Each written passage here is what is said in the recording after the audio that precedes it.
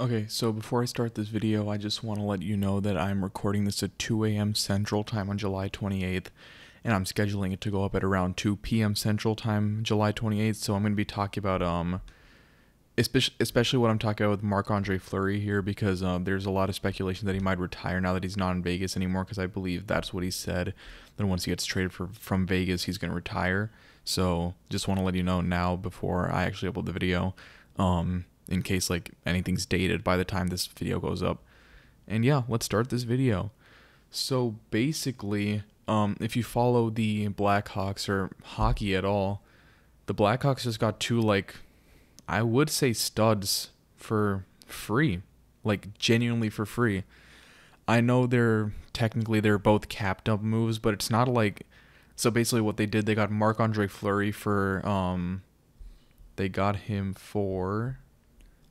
for pretty much free. They got him for Mikael Harkarainen. I think that's how you pronounce it. I'm not good with pronouncing those Scandinavian names, but pretty much he was just Harkanainen was thrown in just as like trade filler. I don't think he played a game for the Hawks. He's like a perennial like bottom line in the AHL kind of guy. So it's just pretty much like trade filler. So like, because I think, you're pretty much not allowed to just send a player over for free. And we got, I believe he won the Vezina Trophy last year, which, if you don't follow hockey, best goalie in the league. He won the Vezina Trophy last year. Marc-Andre Fleury did. And so pretty much, like, let's talk about this trade first, and I'll talk about the Tyler Johnson trade later. It's a win-win for the Blackhawks, this scenario. So first of all, they got him for free, right? And the whole debate is, like I just mentioned at the beginning of the video with that disclaimer or whatever. Marc-Andre Fleury, he's either going to retire or request a trade, right? So it's either like he's going to kind of force his way out of the Blackhawks, but the Blackhawks won't have to retain any salary or anything like that, or he'll stay on the Blackhawks. I mean, pretty obvious choices, but it's pretty much either retirement or playing for the Blackhawks. And either way, it's a win-win. So if he plays for the Blackhawks, that's going to be great because the Blackhawks were rotating a really young core of goalies last year when Colin Delia, Kevin Lankinen, and Malcolm Subban. It's going to be so good, especially for Kevin Lankinen because he was a rookie last year and he was already doing really good. It's going to be really good for Kevin Lankinen to have that learning, to have that development behind Marc-Andre Fleury, who's also still a stud in the net. Vegas went to the Western Conference Finals. They got bounced by the Canadiens, but Marc-Andre Fleury was a key piece of that team that made it to the finals and to the Conference Finals. And yes, I know he made that mistake in Game 7, but I mean, having Marc-Andre Fleury who makes that mistake is better than, rotating around three extremely young goalies. That's all I'm going to say about that. And if he retires, that's just $7 million of cap space that goes towards the Blackhawks free agency and, maybe signing some more young talent because technically we're still in a rebuild, even though these latest moves like that Seth Jones move and now these Tyler Johnson Fleury moves are kind of making it seem like Stan Bowman's trying to compete now all of a sudden. Really weird stuff, but yeah. But yeah, like either way, it's a win-win scenario for the Hawks. Either we get a stud, not even a stud, like really good goaltender in Marc-Andre Fleury, who plays well, just becomes like a good player to have in front of the net, and also develop our young goalies in Subban, Lankinen, and Colin Delia. I believe he's still on the team. I haven't heard about him since the end of the season, but yeah, okay, I just checked. He's still on the team, and Subban, Lankinen, and Colin Delia are all 26 and 27. So having Marc-Andre Fleury, who's been in the league for a really long time now, played with the Penguins. I think he won Stanley Cups with the Penguins. No, I don't think that's right, actually. But played with the Penguins, who have been a very good team since he got there. And then getting expansion drafted by the Golden Knights and making it to the Stanley Cup Finals there. And then making it to the Conference Finals in like every other year, I think. Or every other year but one, which is really good, right? Yeah. That's what I think about the Marc-Andre Fleury trade. Like, I saw it when I was at work, and I was so surprised that happened that I was genuinely wondering, like, if Stan Bowman just messed up, considering, how critical I was of him during that Seth Jones. If you saw the Seth Jones video, my previous video, you'll know, like, how much I was how mad I was pretty much at Stan for that trade. But I mean, it just looks like the Blackhawks with this move, and I'll talk about the Tyler Johnson move now, are trying to become like the Arizona Coyotes of old, like where every team would pretty much just trade like their old retired player. Like the Hawks traded Marian Hossa and a pick, and I think Hjalmarsson to the Coyotes just for cap dump. The Red Wings traded Pavel Datsyuk after he went back to Russia to the Coyotes for cap dump, like all of that, right? I think the Blackhawks are trying to become that new team, but actually receiving players who can actually play. Then, yeah, so I guess this is as good a time as any to segue into this Tyler Johnson trade. Let me see if I can scroll down. See, you can see my amazing jersey swap there. Same with, you can see my jersey swap for Marc-Andre Fleury and the one for Tyler Johnson here. I seriously don't get what Stan Bowman, or how he was able to pull this off. Stan Bowman sent Brent Seabrook, who, if you don't know, he's on long-term injured reserve and he's not coming back for sure. He announced his retirement. He's not playing hockey again. He sent that contract to the Lightning in exchange for Tyler Johnson and a second-round pick in 2023, I believe. And earlier I just said, I don't get why the Lightning did this trade or how Stan pulled this off. It makes sense. By trading Seabrook's contract away or trading that LTIR space too, meaning that the Lightning just got like $7 million, I think. Let's look up Seabrook's cap hit. Yeah, as you can see here, the Lightning pretty much just gave themselves $7 million in cap space in exchange for Tyler Johnson, the second round pick, which is amazing because the Lightning have been like struggling with cap space all season, like for a while now in their last 2 cup runs, like doing some like weird LTIR manipulation to get over the cap space or to circumvent cap space, which I know the Hawks did in 2015 as well, but shh. But yeah, like it makes sense why they traded him to the Hawks, and honestly with this trade too, like I'm happy for it because Brent Seabrook retired, so we just had that contract dead weight. And now we're getting like a solid offensive piece. Yes, he can't really stay healthy, but honestly, it's just good to have like another offensive weapon besides Kane, Taves, DeBrincat, and help just develop Kirby Dach as well. Because again, like I said in yesterday's video, I'm pretty sure this is going to be his first full season because his first season got shortened because of the pandemic, and then his second season, which is this season, he had that injury from the World Cup of Hockey or some hockey, one of those like international young player hockey tournaments.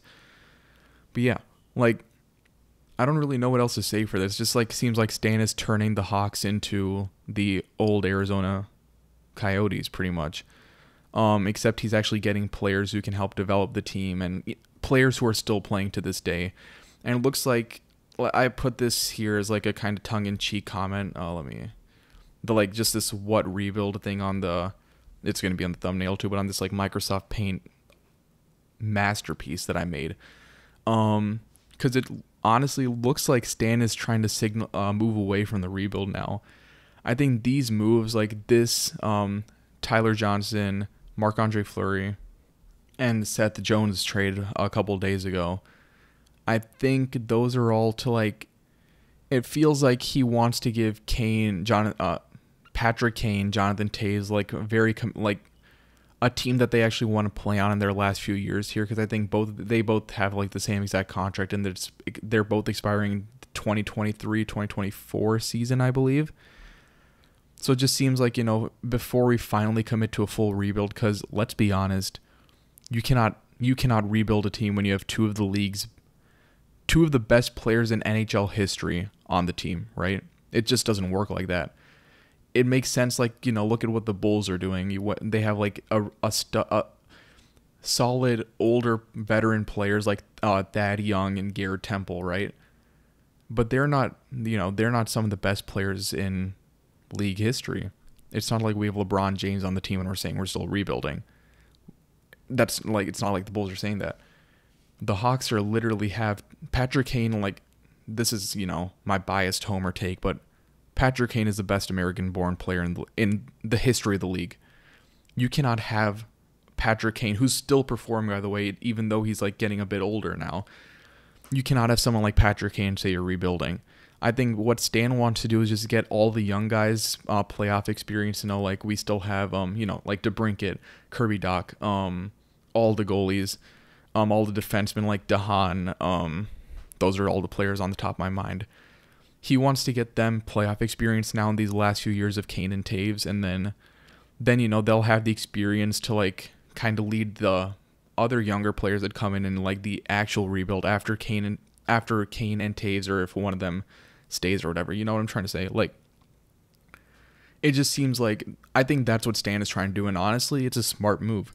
As much as I dumped on Stan last video for that whole Seth Jones contract, Seth Jones trade and everything,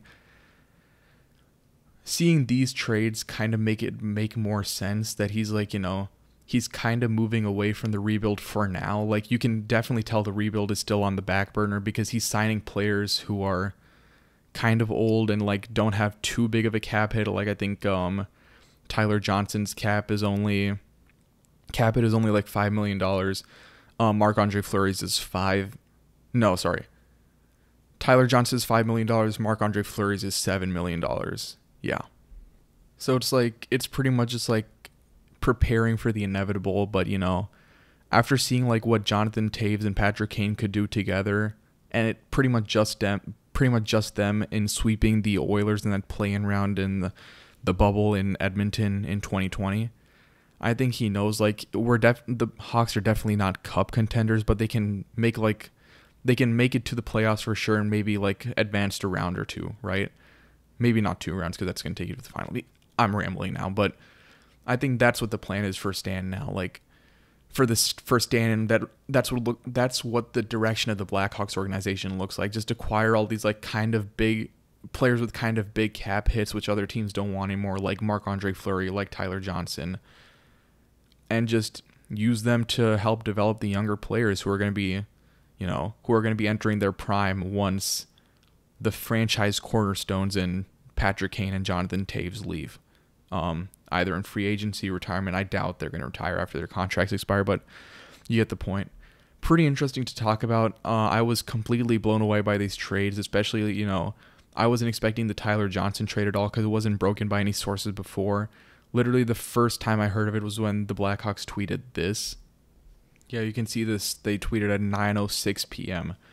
these eye emojis, which have meant like this whole offseason that they're making a trade or they're signing someone. So you can see my reply down there. Like, I had absolutely no clue what is going on. But I'm not mad at the trade. I'm not even going to lie. Like, definitely wasn't expecting it for sure. Like, I'm going to be on, like, 100%. I don't think anyone is expecting this, right? But makes sense. Blackhawks' future for the next 2-3 years when Patrick Kane and Jonathan Taves are still under contract looks bright, I guess. Just because it looks like Stan is trying to build for, like, just to have them compete in, like, lower, like, maybe middle seed playoff spots. Again, makes complete sense. Like, I completely understand what he's trying to do here. I actually love this idea because, again, like, I'm saying this again and again, but that point has to be hammered in. You cannot rebuild. You cannot intentionally tank when you have 2 of the best players in league history on your team. It just doesn't work like that. Stan realized that, I guess. Like, last season was magical, kind of, because all the rookies stepped up. But, I mean, he knows, you can't have that fluke kind of thing all the time.